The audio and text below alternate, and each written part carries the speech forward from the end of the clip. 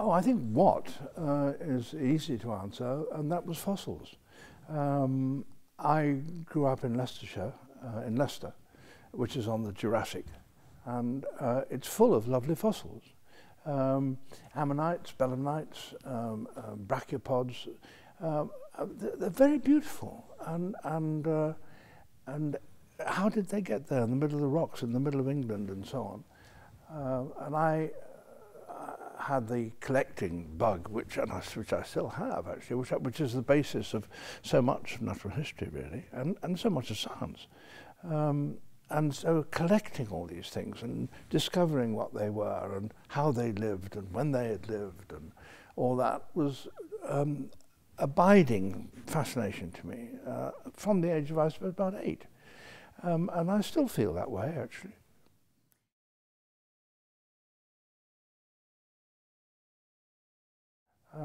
I think one of the real thrills was sitting by a pond in a meadow in Leicestershire and looking down through the water and seeing a displaying great crested newt.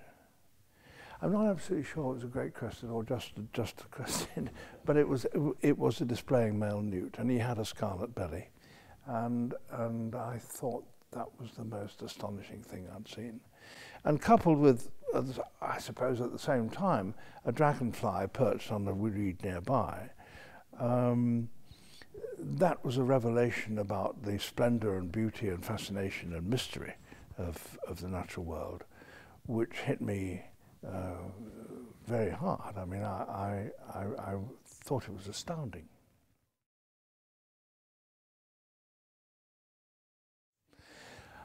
Well, I think almost any biologist would have to say it's Charles Darwin. I mean, that's a sort of a rather boring response, really, because it is so predictable. But he does tower over everybody else. And the more you read of, well, whenever you think about problems, now you think, always, it's worthwhile just seeing whether Darwin contemplated that. And so often he did. And so often he was so perceptive in his response. And I mean, I suppose one tends to think of him as the naturalist going around the tropics and the Galapagos and all that sort of stuff. But of course the fundamental stuff was him sitting in his garden in Kent. And just looking at things and staring at them with that deep, profound, inquisitive curiosity. And he has to be the man, except that you'll be in such awe of him that you wouldn't be able to speak, really.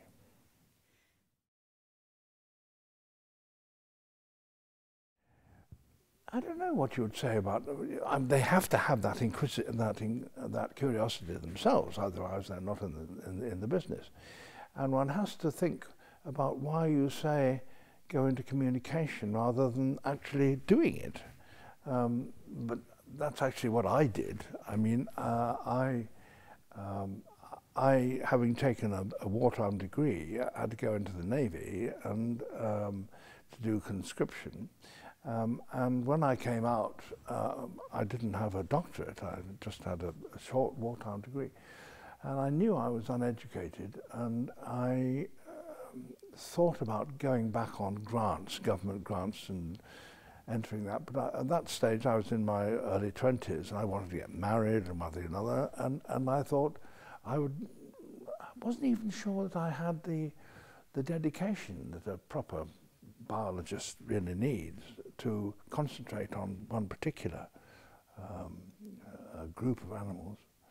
So maybe what I'm describing is what a lot of other people feel, that maybe they don't feel that the research is their line, and therefore they would want to go into communication. I don't know, but that's why I did.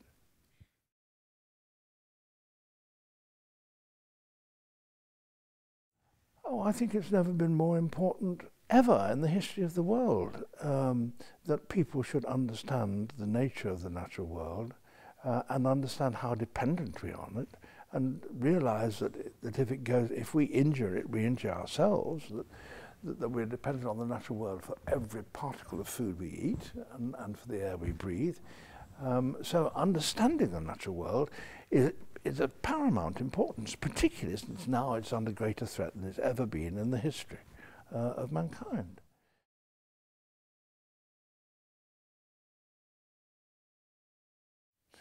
Well, to be truthful, I don't use it very much, but I can see perfectly well how marvelous it is that I mean, I like books, and I'm too old to change that now.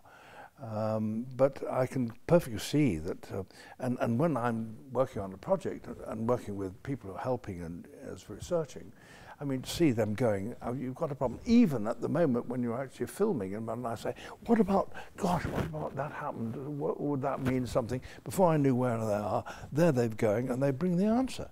And that is a fantastic thing.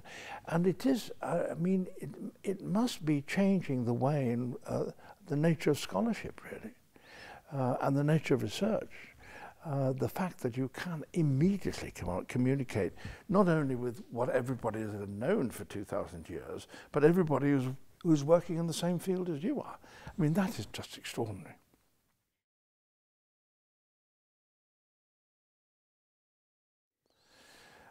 I think this is a continuing neurosis. That's the word I want, a continuing worry. I mean, as long as I can remember, scientists have been saying to one another, people don't understand us, you know. I mean, really, they don't understand how valuable we are, and they don't understand that it's the basis of our civilization. We must project ourselves more.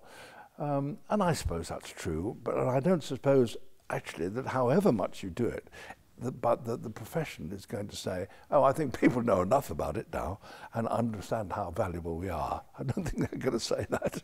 But, I mean, we should keep on doing it. But I am not as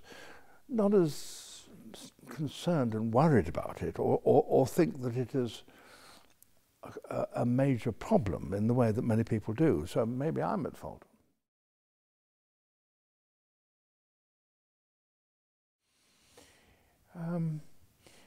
Well, I don't think it's all that difficult if you have a minimum space. But the trouble is that you have less space than we ever had. I mean, with the huge increase in the size of the human population, the fact that it has tripled in size since I started making natural history programs, I mean, it surely should make one think. So that you are cut off. And the United Nations says that over 50% of the Homo sapiens are now urbanized. So that means cutting off to some degree from the natural world. And there's some people who never see a wild creature at all, unless it's a rat or a pigeon. And they're not wild. Maintaining contact, you can do it if you wish to do it, and you can do it on a window box. And television can help and should help. I mean, it is a responsibility to help. And giving now that the problems we are faced are global, and even the most enlightened person sitting in a city is not going to be aware of what's going on in the larger world, unless he has access to television, and unless television actually recognizes it and has that responsibility, which it should do.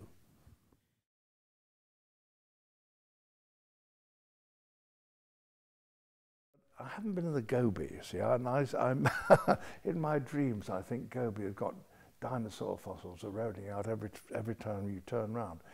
But there aren't many other things living in the Gobi. It is, after all, a desert, so I can't be expected to go and to pay me to go and make about the natural history of the Gobi, because it's few and far between. It's going to take a long time. But I'm sorry that I don't know the Gobi and that sort of area.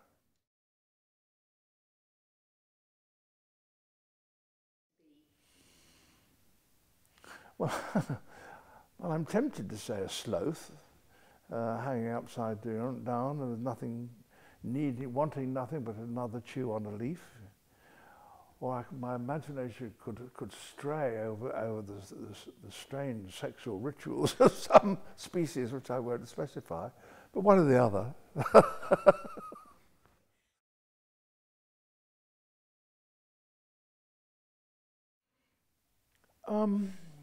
Well, I could cite a number of things, I suppose. The first time I did this, that, or the other, but the one of the revelatory moments that was my good fortune to have had was the first time I dived on a coral reef. And the motion which so many people experience now of actually being weightless is in itself a revelation. To be able to move in 3 dimensions, just flip up or flip down, that is itself exciting the moment you actually can do it with some degree of confidence. But to do it on a reef where there are a myriad invertebrates of fantastic colours and shapes and so you've never dreamed of, you've never really seen on ever before. I mean, amazing mollusks, you know, shellless mollusks, those sea slugs, or the corals, or some of these robber crabs, or I mean, just amazing.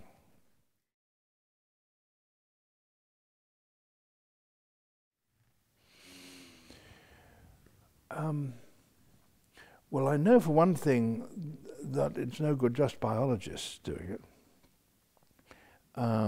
That the whole of Homo sapiens has got to understand it, and the whole of Homo sapiens has got to change their ways. So biologists are leading the way, and biologists have got to make it apparent to everybody how important what they are doing is.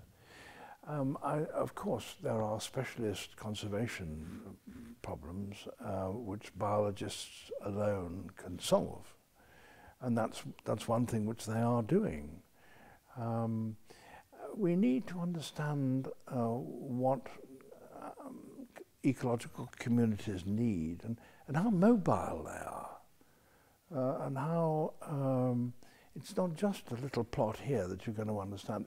The whole of the world is in turmoil. I mean, geologists in another 2,000 years or whatever, no, much more than that, but people from another planet would see that we are in the middle of, the Earth is in the middle of this huge biological, ecological turmoil. And we have to understand it, and you start by looking at the little bits, and then trying to piece them together in a picture, which requires the whole biological community to be talking to one another in order that people can get a comprehension of the turmoil in which our planet is involved in the moment, which is a biological turmoil above anything else.